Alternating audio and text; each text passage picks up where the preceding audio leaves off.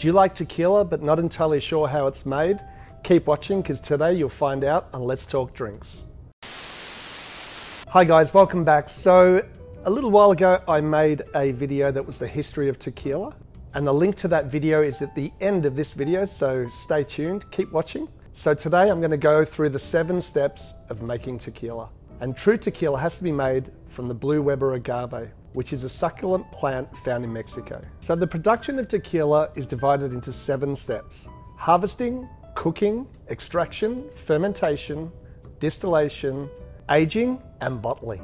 Step 1, harvesting. Planting, tending, and harvesting the agave plant uses a lot of manual work, and gaining experience to be an aljimador, which is the person that works with the agaves, is normally passed down from generation to generation.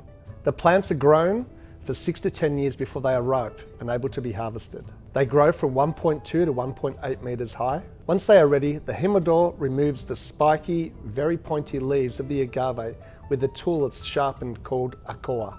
Only the heart, or piña, is used to make tequila, and mature piñas can weigh anywhere from 40 to 90 kilograms. However, it's not the size of the piña that's so important. It's the amount of sugar content and starch that's in the agave plant, which we then need to convert into fermentable sugars. They take so long to grow, and then 6 kilograms of agave is required to make 1 liter of tequila. Step 2 is the cooking of the agave. The piñas are cooked in traditional brick ovens or stainless steel autoclaves. This converts the complex carbohydrates or starches into fermentable sugars. There are many different opinions on what is better, the brick oven or the autoclave. Personally for me, I like tequilas that are cooked in traditional brick ovens. Step number 3, the extraction. Once cooked, the piñas are taken to a milling area for sugar extraction. The cooked piñas are crushed to remove the aguamiel, which is the agave juice, to be fermented. The traditional way is to use a giant tahona wheel, which is normally operated by mules or tractors, and they crush the agave in a circular pit. Many modern producers use roller mills or mechanical crushers, and this is to separate the fibers from the juices. Once they are crushed, they are washed with water to remove further juices. Step number 4, fermentation.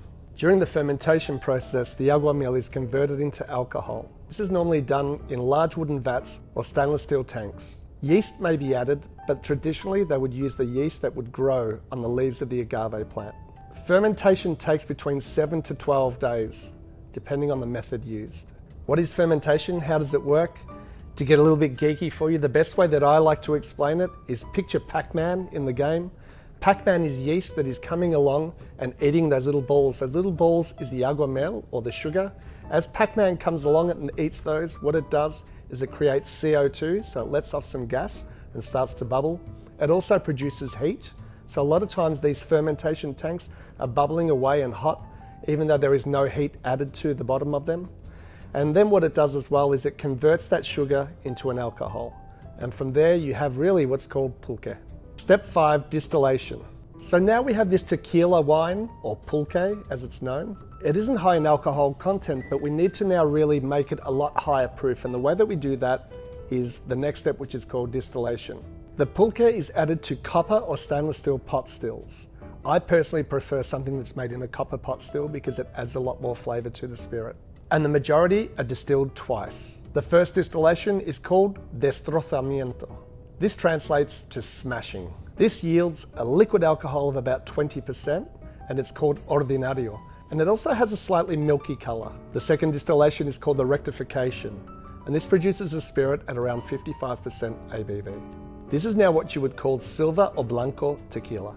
If we were making silver or blanco tequilas, it would be rested for a little bit in a stainless steel tank, reduced down to the ABV that you're after with some water, and then bottled. If we're making a reposado, an añejo, or an extra añejo, the next step that we do is step number 6, aging.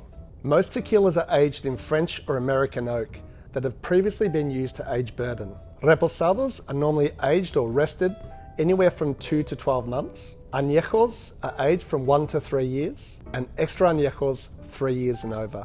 Because of the climate in Mexico and the temperature fluctuations, you don't have to age a tequila as much as you would something like a Scotch whiskey. Step number 7, bottling.